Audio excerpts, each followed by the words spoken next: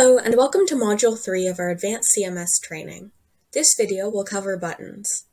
To add a button, click Add Post Element, then click Button.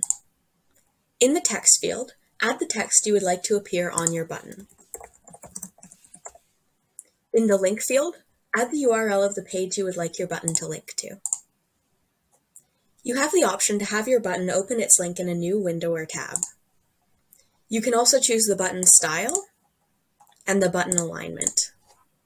Once you've finished adjusting your button settings, click Insert Element.